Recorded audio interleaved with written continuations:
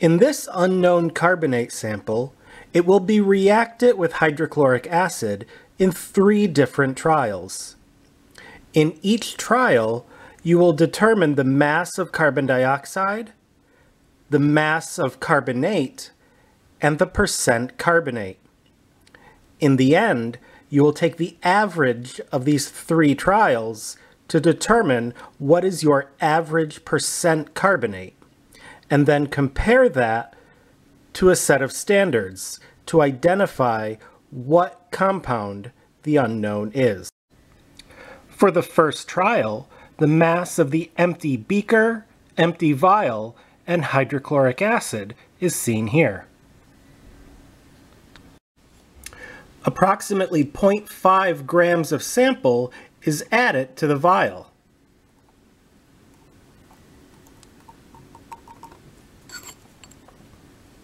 This is then placed back in the beaker and the mass recorded. The combined mass of the sample plus the beaker, vial, and acid is seen here for trial number 1. The first sample is then reacted slowly with the hydrochloric acid.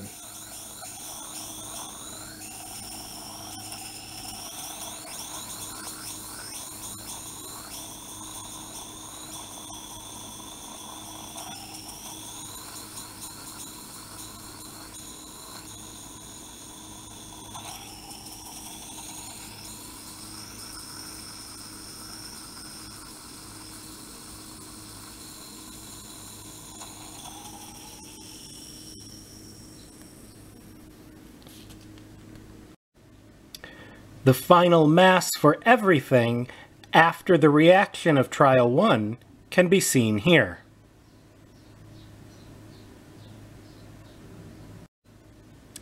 The starting mass for trial number 2 can be seen here. This is the mass of the empty beaker, vial, and the acid.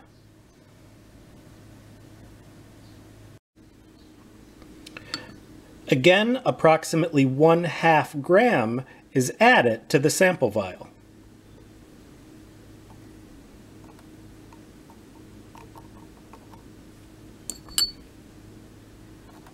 And the overall mass is recorded afterwards. The total mass of the containers, acid, and sample can be seen here.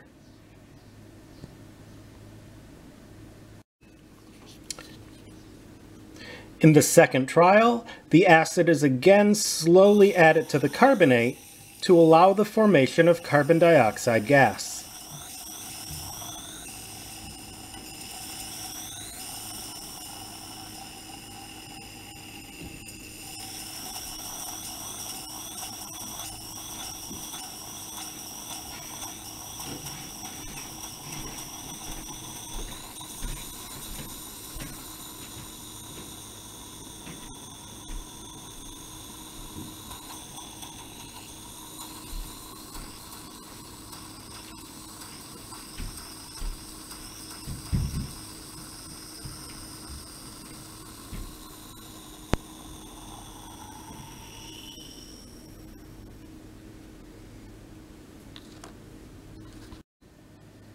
After the reaction is complete, you can see the final mass displayed here.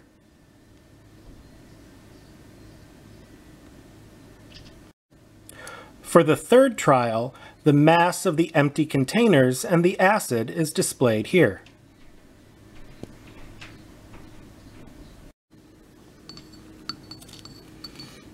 Again, approximately 1/2 gram of sample is added to the sample vial.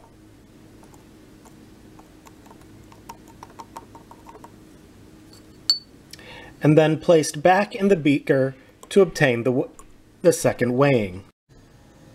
The mass of the containers, acid, and carbonate sample for trial number 3 is displayed here.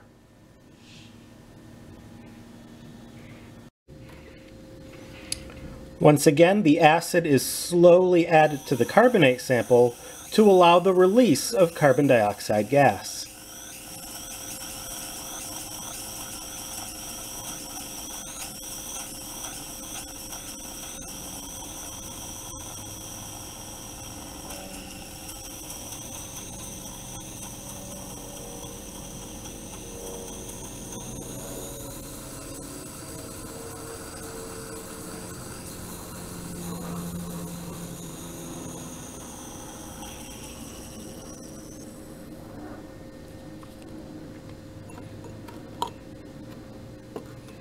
after which the vial with the empty pipette can be placed in the beaker and weighed.